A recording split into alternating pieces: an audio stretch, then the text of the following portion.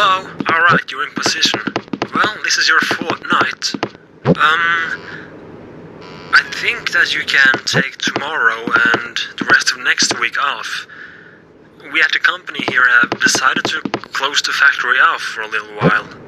Some things has been going on. The machines keep turning on and off, and there seem to constantly be some kind of glitch in the system. And yesterday, an employee found, well, 2 teeth in the basement.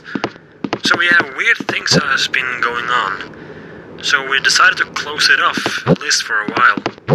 One could think that there are some intruders trying to get the secret recipe. If you didn't know, Wario and Waluigi had a secret recipe that I'm sure many people really wanted to have. Apparently they came up with this recipe at an old location. Yeah, apparently Wario and Waluigi ran a little shop or something before this factory was opened. But it should be very hard for any thieves to get into the factory. If you haven't noticed, this factory has 2 entrances, and both of those entrances are heavily locked, so any intruder getting in should be impossible. And speaking of intruders and people inside a factory, you haven't heard any voices of some kind? Well, as I was leaving my day shift yesterday, I could swear I heard a voice coming from inside a factory.